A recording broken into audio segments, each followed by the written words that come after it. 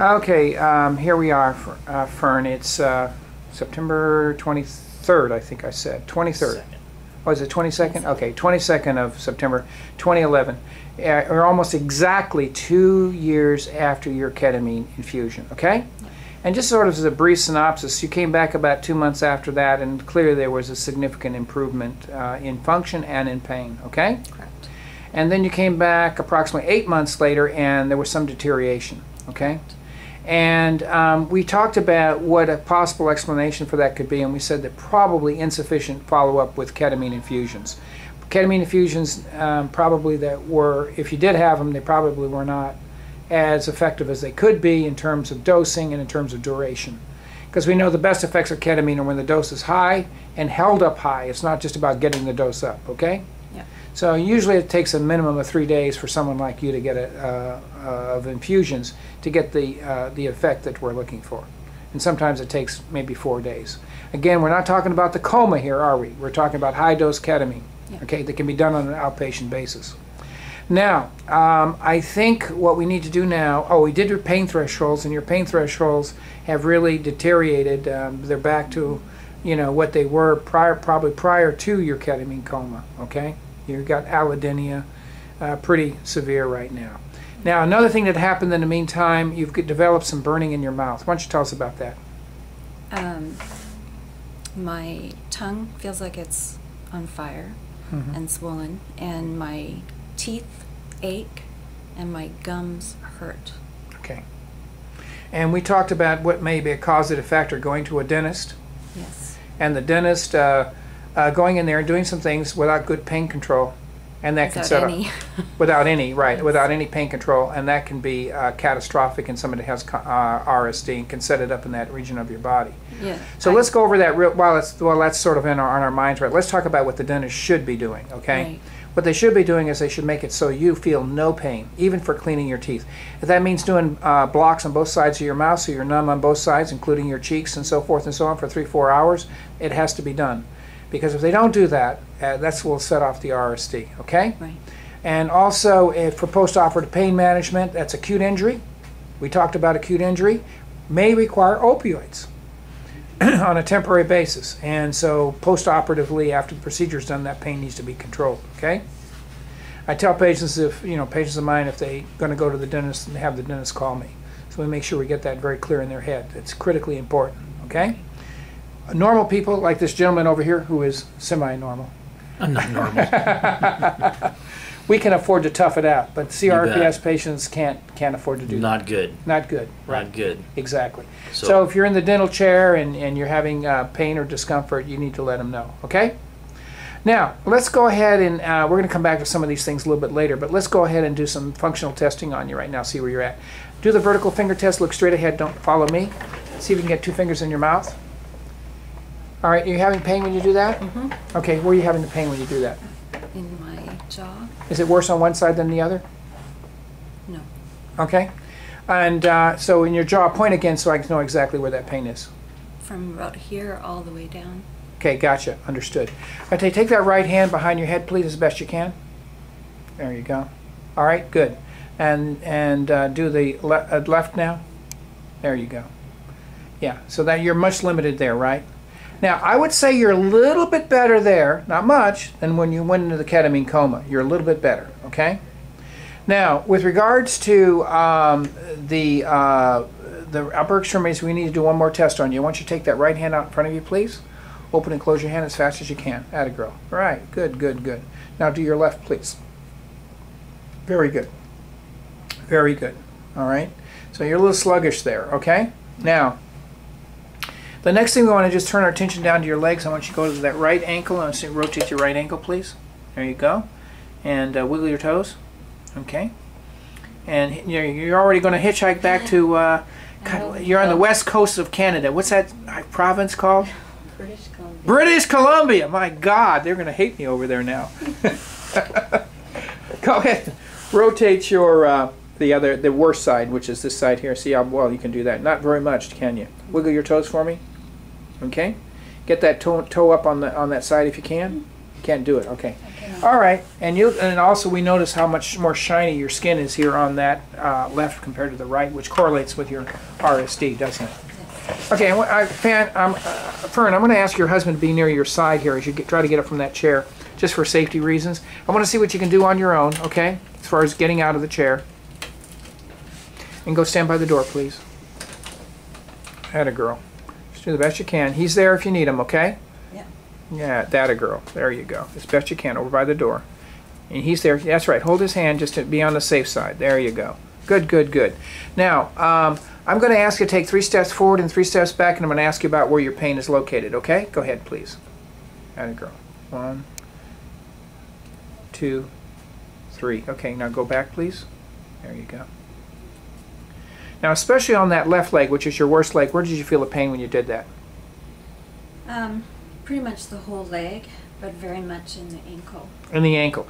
Now, another thing we talked about, Fern, is you got a lot of pain in that anterior aspect of your left thigh, right? Yes. And that's following the dermatome for the femoral nerve, okay, which may be being set off by the RSD, okay? I have actually a lot in the sciatic nerve as well. But in the back, near the buttock, right? Gotcha, gotcha. Now, let me ask you this: can you walk on your toes? Can you want to give that a try and see if you can do that? Your husband's going to hold your I hand. can do this side. You can't. No, then you can't do it if you can't put both down. You can't do that, can you? No. Okay. How about your heels? Can you do your heels? No, that ankle is not. You can't do it. Okay. We just want to see what you can do and not do, right? Okay. Go ahead and have a seat, please. I can finally beat her at an arm wrestle and 100-yard dash. Yes. Finally. Yeah. Finally. Yeah. Which brings a point up. I mean, she was very athletic before all this happened. Very much so. Very, very athletic. Okay. Now, And I want want it back. Yeah. First of all, what I want to do is I want to give you what my conclusion is. It's been over a year since you had a ketamine infusion, okay? You desperately, desperately need to have a ketamine infusion, okay? And if you don't have a ketamine infusion, and it should be for at least 3 days, preferably 4 if somehow that can be worked out, and it should be at a relatively high dose. I'm not talking about coma here. I'm talking where they can try to get it up to at least 200 milligrams an hour, okay?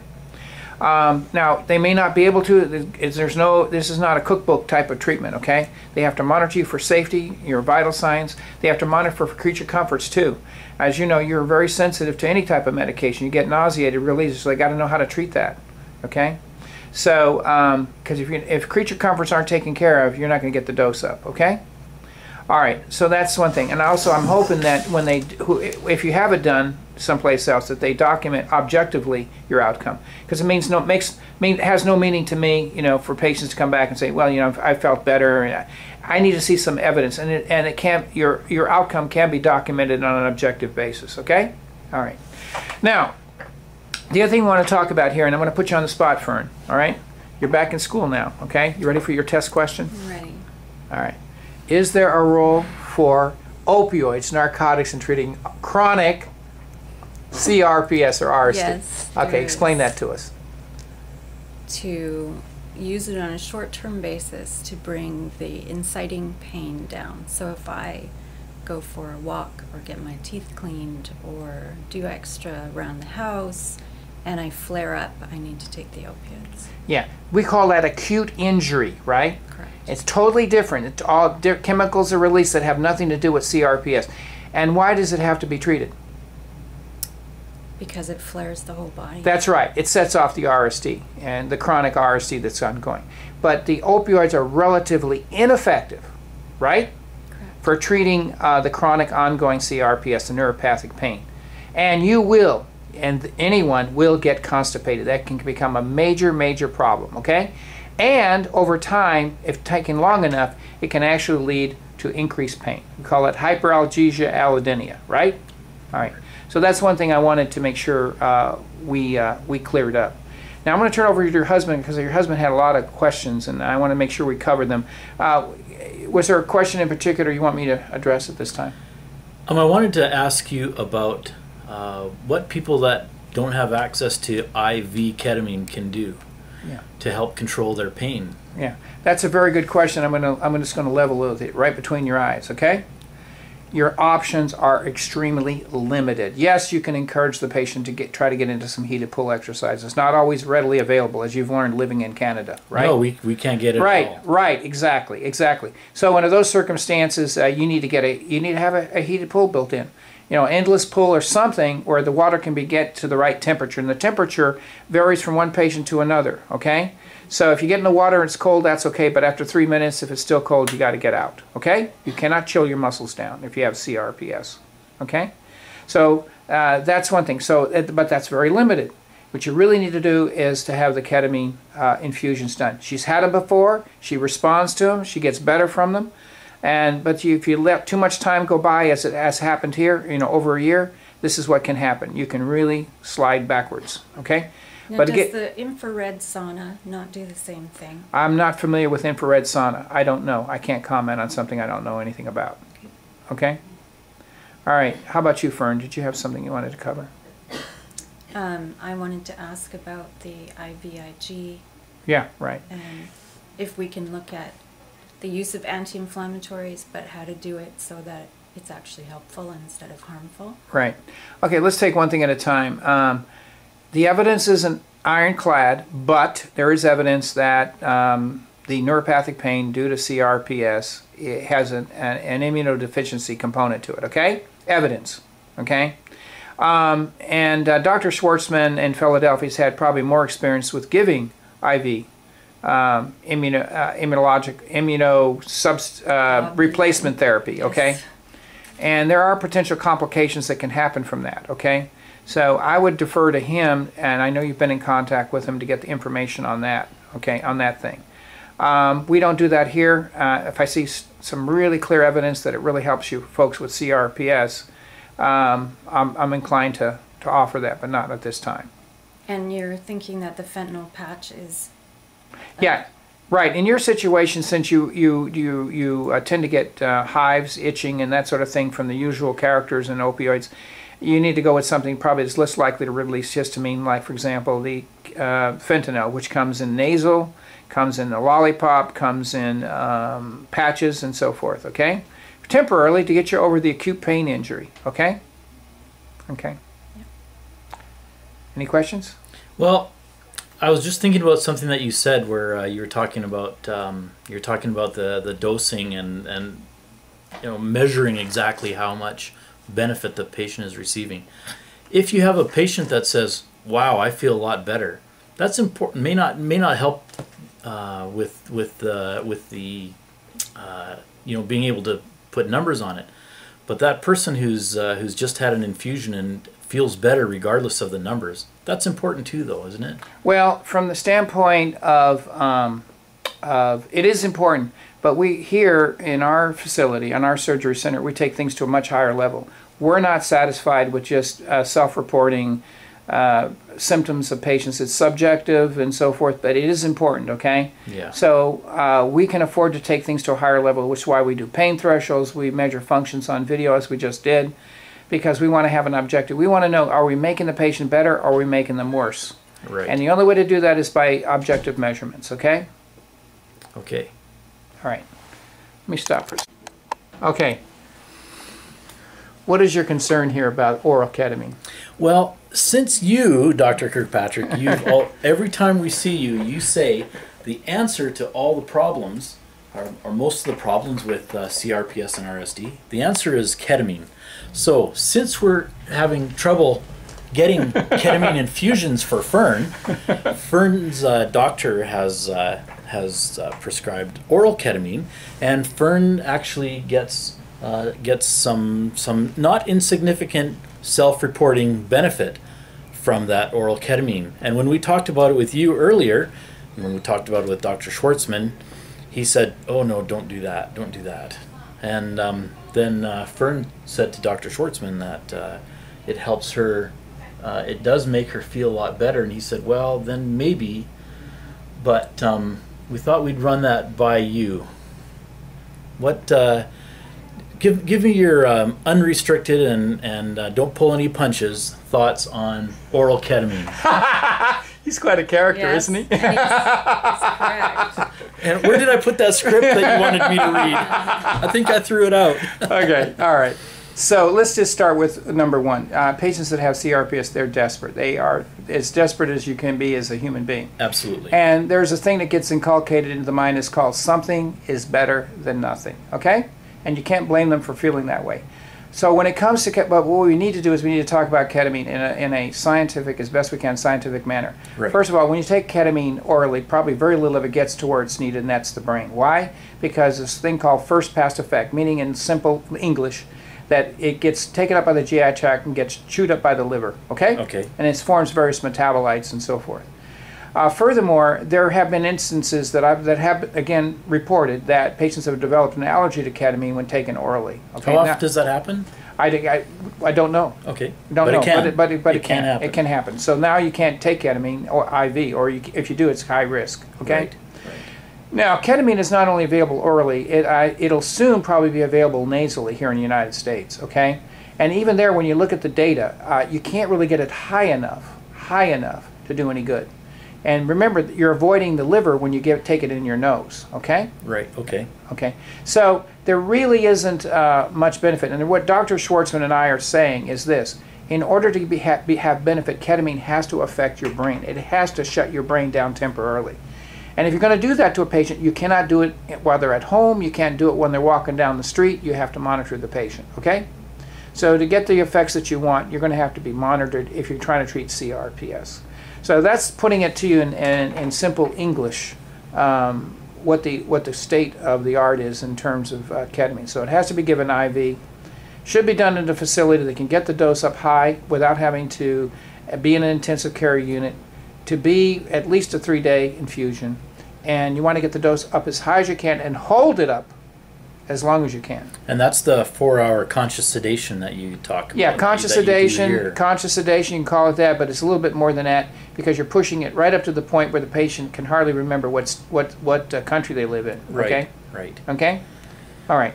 So that's sort of it in a nutshell. Let's turn over here to Fern. Do we have any loose ends we need to tie up today?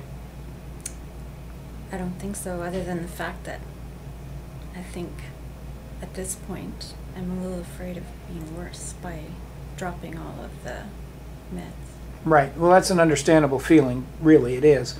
But we're not talking about dropping all the meds. What we're talking about here is getting back to the idea. We want you to do things that we feel with reasonable confidence are going to make you better, not make you worse. And when it comes to taking oral ketamine, that's what you need to be thinking about at this time. And don't forget, I mean, ketamine is very cheap, so we can't make an argument, that it's about money. It's just that it just isn't doing you any good. And there's also the risk that you could develop an allergy to it, and that's not going to be a good thing. Okay? Does that have to be weaned off, or? I don't think so. There's no evidence that says that you have to be weaned off. You can almost stop it immediately. Because it wasn't doing anything at all. Now remember, there is the thing called placebo. Placebos can be good. They can make you feel better in your pain, right? And they can make you feel worse, can't they?